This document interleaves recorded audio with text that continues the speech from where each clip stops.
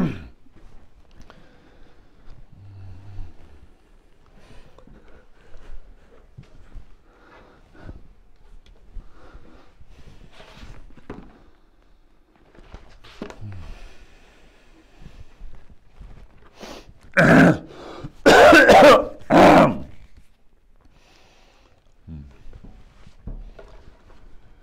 we want to welcome you to episode number 3 of our series, Jesus and the Kingdom. And so far in our series, we've been talking about the fact that Jesus came to usher in the kingdom of heaven.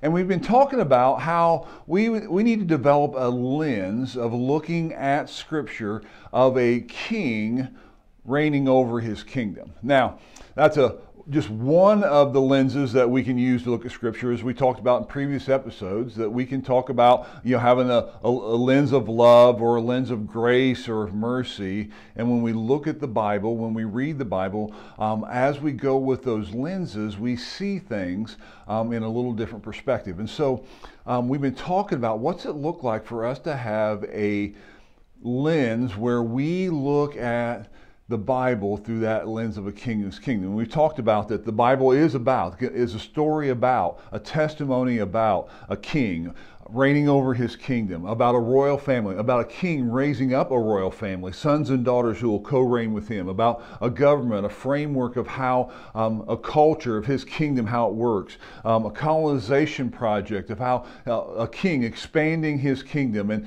planning a colony. And when we look at the Bible through the lens of a king ruling over his kingdom, we gain a deeper understanding, a deeper perspective of Scripture. In fact, I have people all the time who will say to me, who've been through this series, they'll say, Brian, after we began that series, whenever we opened the Bible, as we began to read the Gospels, as we looked at the New Testament, all of a sudden we saw all this kingdom language talking about the kingdom of heaven and the kingdom of God, things we never saw before. And that's what we're talking about. When we come with a lens of a king ruling over his kingdom, we begin to see additional things, not the things we should, but the additional things that we need to see as we look at Scripture to fully understand who God is. But in this episode, I want to talk about, I want to move into this idea of what is God's ultimate plan? What's the king's ultimate plan? If we're talking about a king ruling over his kingdom, what does God ultimately want to do? And I want to suggest that God's ultimate plan is this, that God's desire is to fill the whole earth with his glory. In Isaiah chapter 6, we have Isaiah having a throne room encounter, and he sees the throne room, he sees the Lord sitting high and lofty on his throne. And in verse 1 of Isaiah chapter 6, it says, "In the year King Uzziah died, I saw the Lord high and exalted, seated on a throne, and the train of his robe filled the temple. Above him were seraphim, each with 6 wings. With 2 wings they covered their faces, with 2 they covered their feet, and with 2 they were flying. And they were calling to one another, Holy, holy, holy is the Lord Almighty. The whole earth is full of his glory." Man, as we see that picture, so often we talk about that first part of what the angels declared.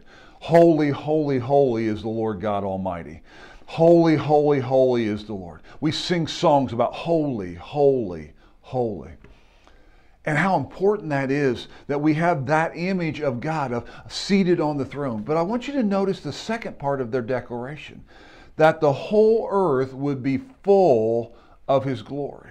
As Isaiah was getting a glimpse into the throne room, as we get a glimpse into the throne room, what we see is that the angels are flying around the throne of God, nonstop declaring, prophesying the desire of God's heart. And his desire is that the whole earth, the whole planet would be filled with his glory. In Habakkuk chapter 2, the minor prophet, we see this verse, and a verse that is so important to me and has been instrumental in my life and ministry. One of my key signature verses is this: "For the earth will be filled with the knowledge of the glory of the Lord as the water covers the sea."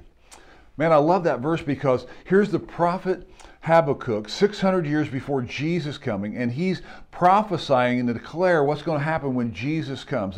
What's the heart of the Father? What God really wants to do. You say, well, Brian, what's that really mean? Well, let's break that down for a minute. It says that the earth, now that Hebrew word there is actually earths, and it means ground, it means lands, countryside, nations and their lands. So it's talking about the physical planet. It's talking about this third rock from the sun, this place that God created, that the earth, secondly, will be filled. Now, I want you to notice that's not has been or could be.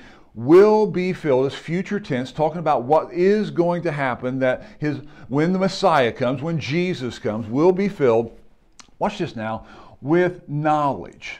Now, when most of us think about the word knowledge, we think about, information, we think about learning things, we think about head knowledge, we think about being able to remember things, and that's certainly a part of it. But the word here for knowledge is the word yada, and it doesn't mean to have a head knowledge, it means to have experiential knowledge, to have an intimate, personal knowledge, to have an encounter type of knowledge. And in fact, that word yada is used in Genesis chapter 4, where it says, now that the man, Adam, had relations. That word relations is actually the word yada with his wife Eve, and she conceived and gave birth to Cain.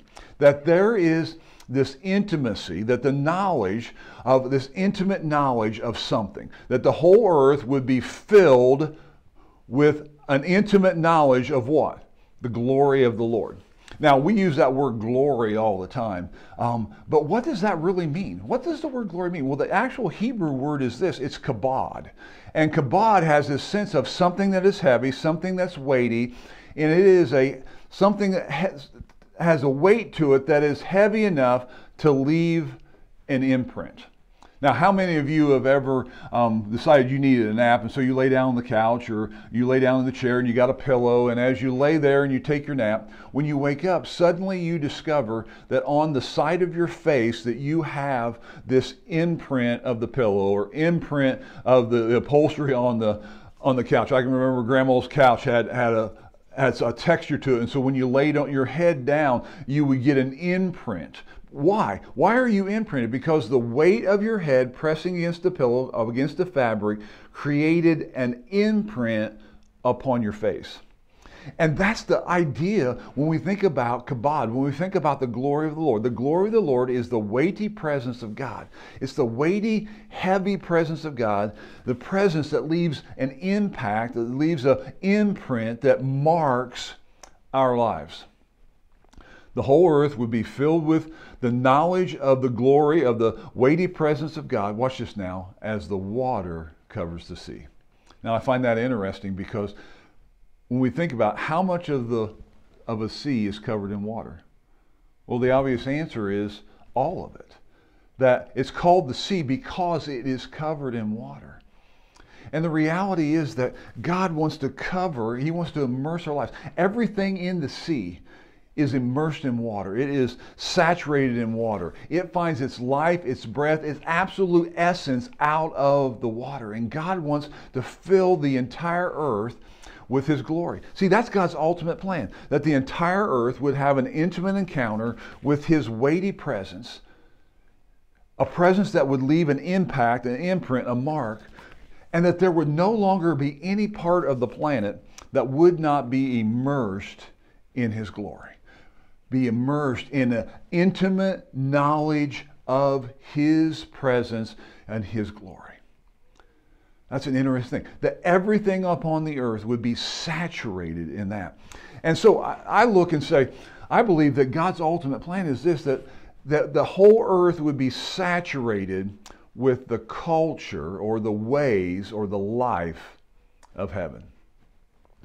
Now, I want to encourage you as we think about that to take some time, and we're going to, whether that's by yourself or whether in the group you're sharing this with, that you would begin to answer a couple questions and really start some time to discuss and make it personal. And I want you to think about answering these questions. Number one, recall a time when you were impacted, when you were imprinted, when you were marked, saturated with the weighty presence of God. Maybe you were in a church service, or maybe you were in your car at home, or with some friends, and you experienced that weighty presence, that you knew God was in the room. You knew that there was that His presence was there, and it marked your life. I want you to think about an instance or two when that took place. And then the second question is this: how did that experience impact your life?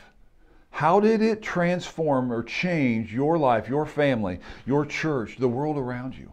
As you had that encounter, how did it change? Because I want you to think about, if it changed you, if it had an impact on you, what would happen if suddenly that same type of encounter, that same type of impact, influence, that same kind of mark was not just on you, but it was on your neighbors, and it was on your neighborhood, and it was on your community and your town. God wants to fill the whole earth with the culture, with His glory, that we might have that type of experience. Well, God bless you, and we'll see you in the next episode. Amen.